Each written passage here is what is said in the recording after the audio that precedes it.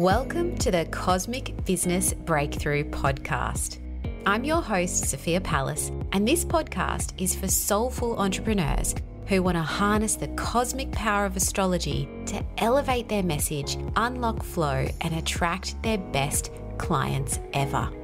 Join me every week and get excited to discover how you can use the energy of the cosmos to get the business breakthrough you've been waiting for.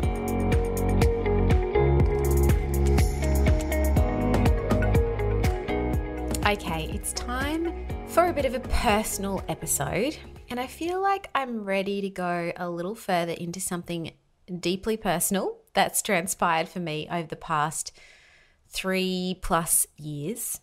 And of course, it's all tied to one of life's big astrological transits, and that is Uranus through the first house.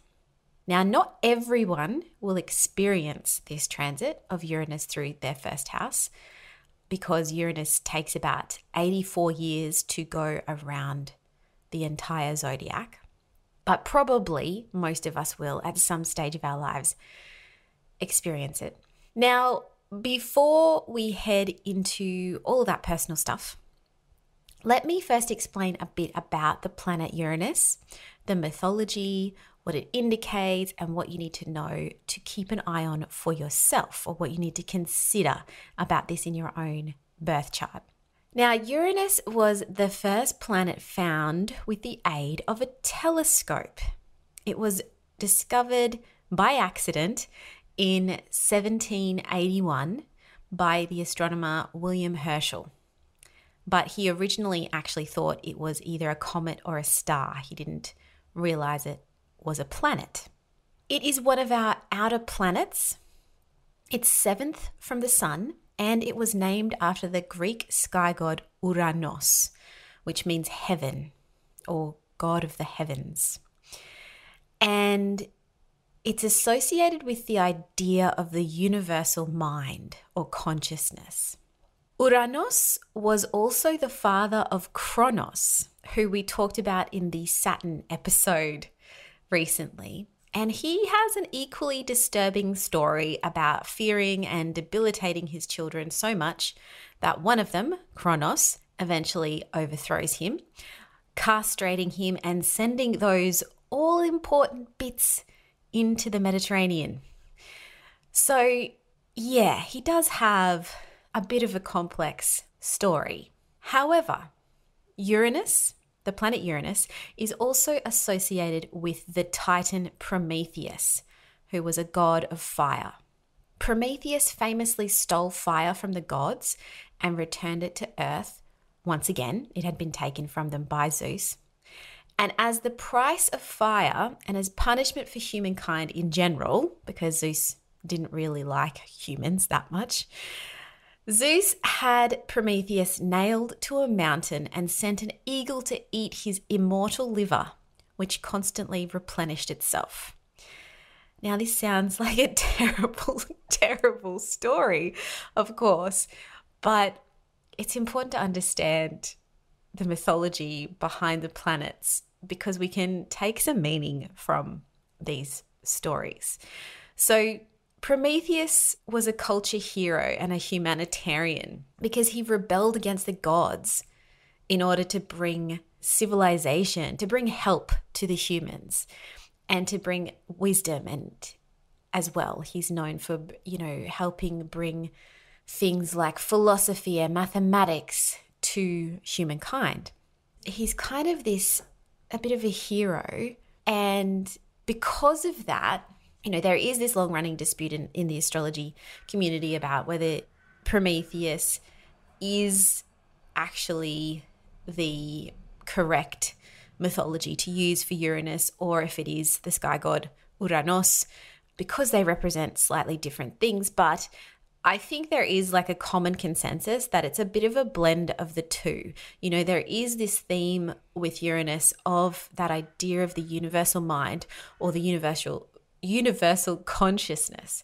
And there is also this idea of the Prometheus principle, which is that Uranus brings something to humanity. It brings fire, it brings something, but there is kind of like this punishment for that. There can be a backlash from a Uranian thing.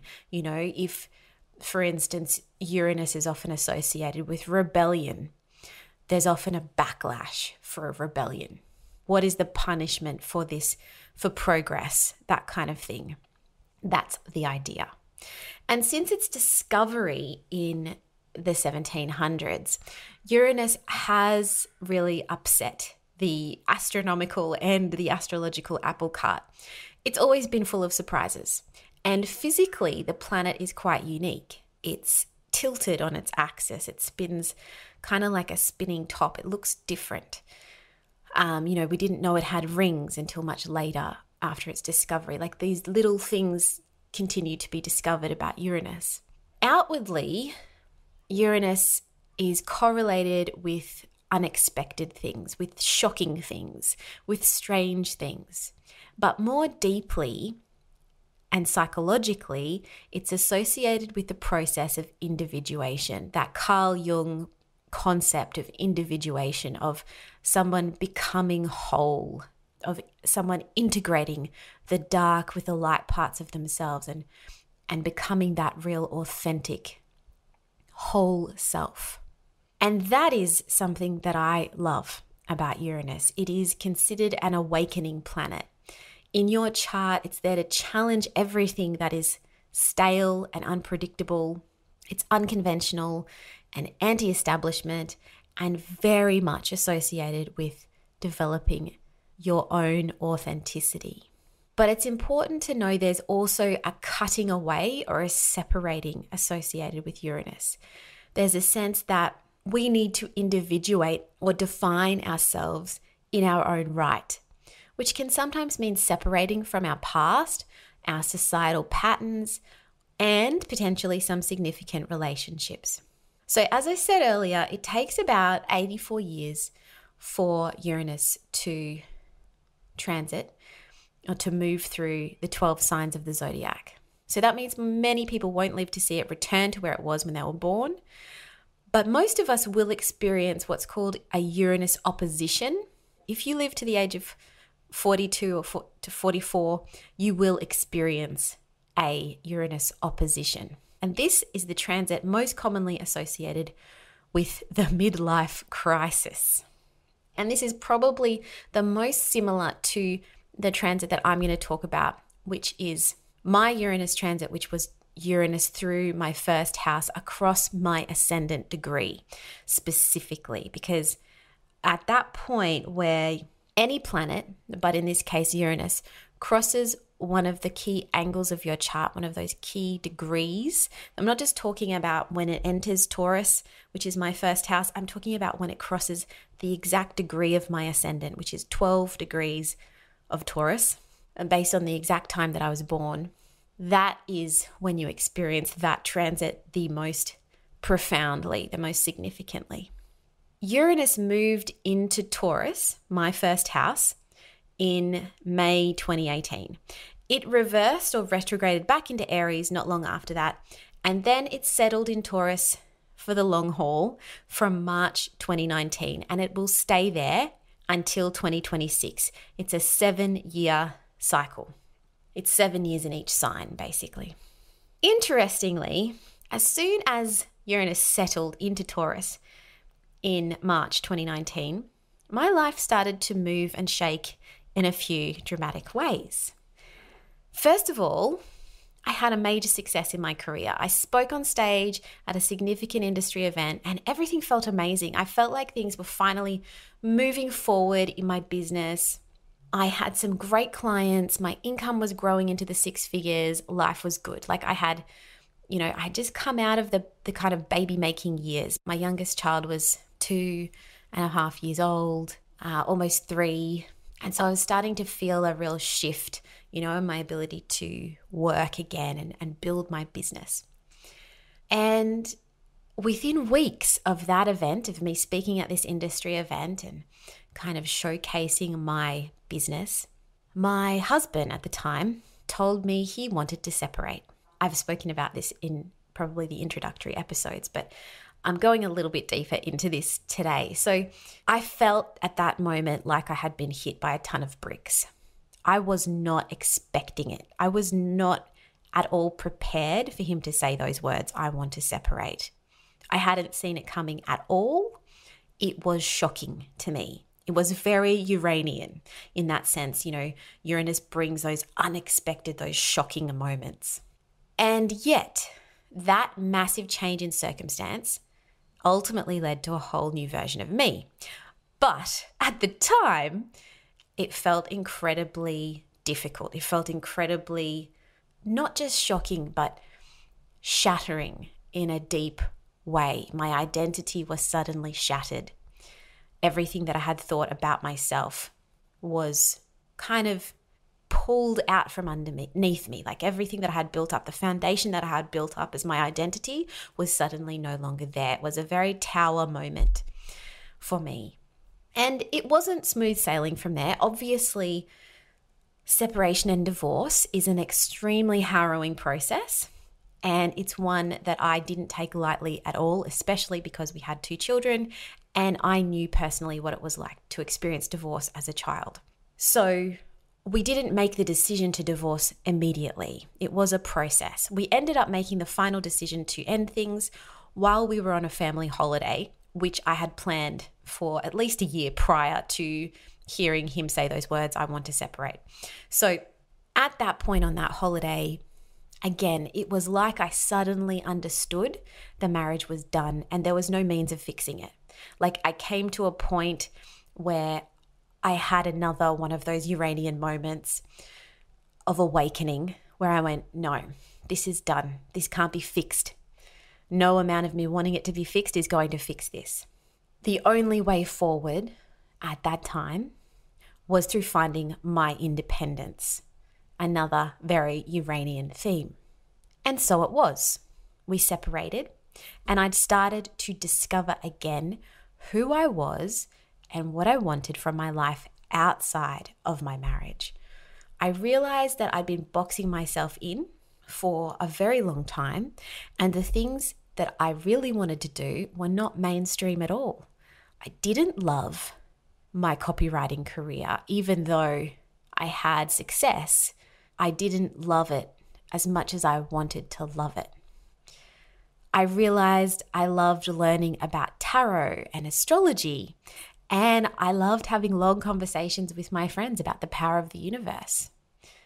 I was looking for myself. I was in that process of individuation, of integrating the parts of myself I'd always kept hidden, the parts I was ashamed of, along with those parts that I was most proud of. Like there was this real sense of like the falling away, allowing the shame, allowing the fear, allowing the shadow to come through me. And partly that was through my learning of tarot and astrology that I allowed that to come through. And I was also recognizing the parts of myself that I was really proud of and that I could love and that I could show more love to. So I can't really explain this process in one short podcast episode, but what I can say is during that time, that 2020, basically 2019, 2020, 2021, I read a lot and I started writing. And this is my own personal experience. Obviously, it doesn't work for everyone, and this doesn't happen for everyone during a Uranus transit. But I started writing a book. It was a fictional book, but with elements of my truth and the generational truths of the women in my family lineage. And I joined a writing group to share that book with others. I'm not sure whether that book will ever be published, but I do know the process of writing it all down in that form and actually being able to share it with other people who didn't know me at all was extremely cathartic. And even though I haven't written much at all in the past 12 months, I'm still in regular contact with those people from that group. And they have seen a side of me that many other people may never truly understand from reading that story. And the truth of all of this was, a very internal process. And while I was going through that intense internal process, my business completely stalled. And I know that 2020 was a tough year for a lot of people, but mine was a tough year for different reasons. I had to sell my house and completely rethink my financial situation. I had absolutely zero energy for copywriting work. Like, it just didn't light me up anymore. My soul was searching for other things. And of course, 2020 and COVID was happening at the same time.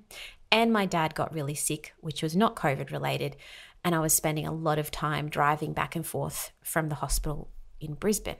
So my business went on a kind of hiatus in 2020.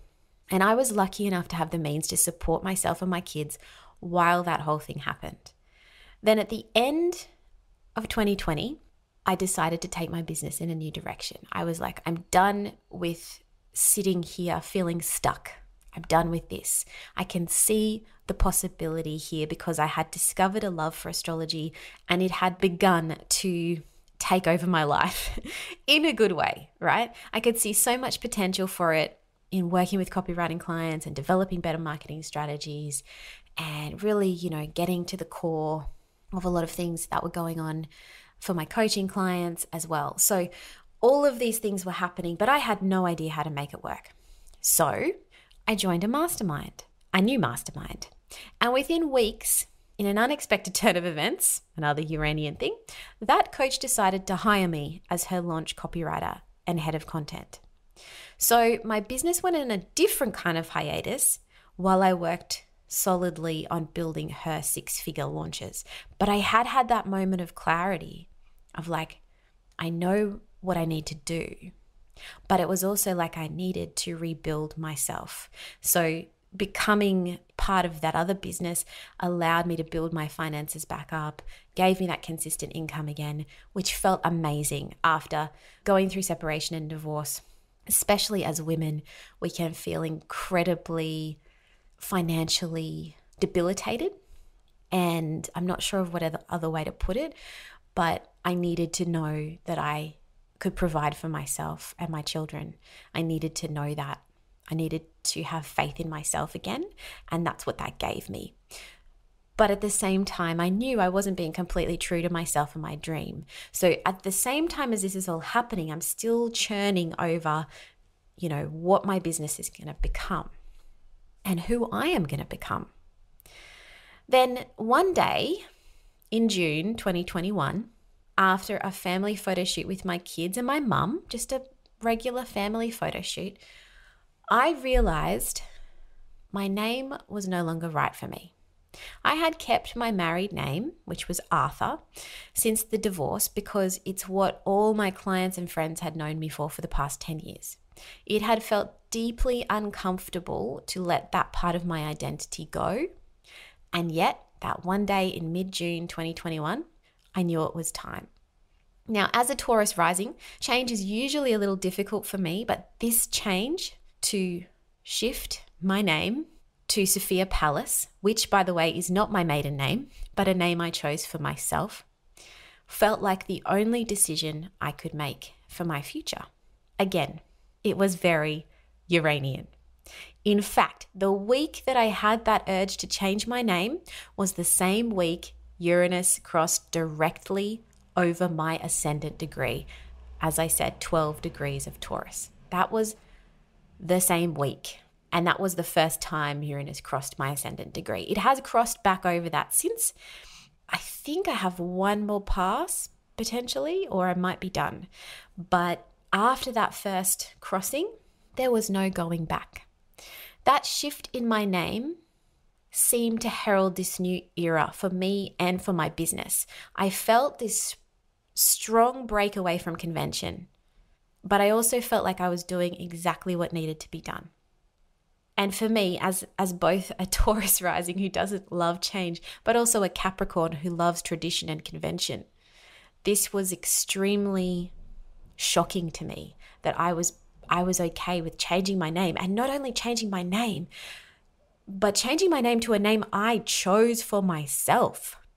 To some people that might not seem like a big deal, but to me that was a huge moment. And obviously a name change is quite a process in itself, especially when you're changing a business name, but also changing my name, my legal name, everything changed. And that has been a process, and it is still ongoing, but I think pretty much everything is now in order. That was a massive shift. That was a very Uranian shift. And it's not surprising to me that a couple of months after I did that, I met my person, the person that I love, the person I'm in love with, my partner, my spouse. I met him a couple of months after changing my name. So he never knew me as the old version. He only ever knew the new version of Sophia. And he came into my life in a very unexpected Uranian way, of course. And since then, he has continued to shake things up completely and help me to awaken to even more patterns and elements of my life that were limiting me. And I'm very, very grateful for the lessons and the insights that being in this relationship has given me, both personally and for my business. And a couple of months later, after meeting Carlos, I did a photo shoot to upgrade my brand. And when I got those photos back, I saw a woman that I didn't recognize. She was more confident, more powerful, more sure of herself. I mean, not completely, but so much more than before. At that same time, I hired a virtual assistant to help me in my business. And I started creating more and more astrological content, all while learning more and more about it and getting more immersed in the world. I noticed a deeper sense of freedom in how I was communicating. I stopped caring as much about what people would think. I started focusing more on what felt true to me. And that is the real beauty of a Uranus transit. You don't have time for the BS anymore. The real you has to come out because you don't have the energy for playing pretend. Now, this transit didn't happen on its own. It's important for me to say that I have a fixed chart. And if you're like me and you also have a fixed chart, i.e. you have Taurus, Leo, Scorpio, or Aquarius rising, it's likely you've been going through a lot of change and restructuring in the past 18 months or so. And that's not just because of Uranus, but also because of Saturn. So I've not only had Uranus in my first house, but I've had Saturn in my 10th house of career, of public reputation, squaring my natal Saturn in Scorpio in the 7th house of relationships. I've also had Uranus oppose Pluto and Saturn during this transit, and I've experienced a number of eclipses in these key parts of my chart as well. So basically, change has been happening whether I wanted it to or not. It's been going on. There has been a lot going on. But I am incredibly grateful for my Uranus transit. And I know many people who've experienced a major planet transit like a Uranus or a Pluto, or even a Saturn transit, go on to find more fulfillment in their life afterwards, because there is this real shift that happens. And it's literally a coming of age. It's something you can only learn with time. It's something that only comes around because, of the age, because of the timing. It's something you could only learn with time and a hell of a lot of patience as it's happening. So, as we wrap up this week's episode, I want you to have a think about any big changes that have happened in your life lately. What have you learned about yourself through the process?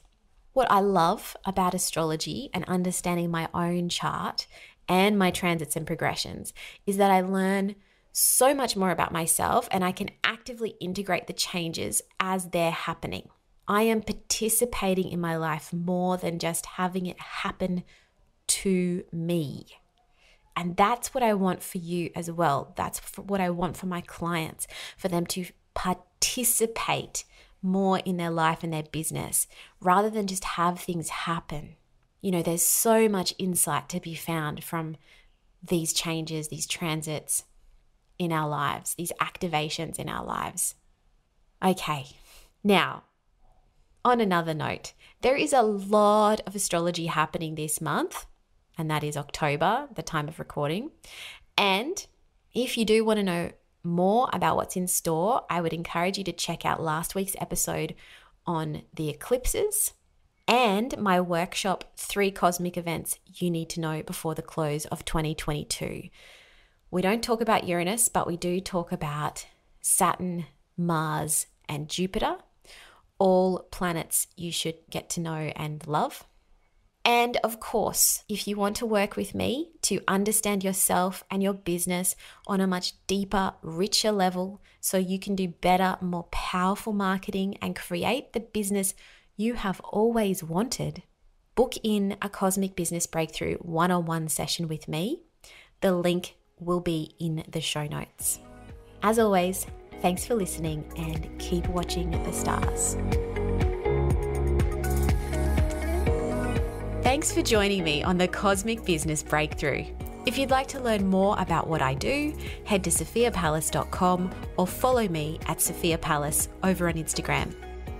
If you're listening on Apple Podcasts or Spotify, I'd love for you to take a moment and review the show if you found it helpful and share it with a few friends. Thanks again, and I'll speak to you next time.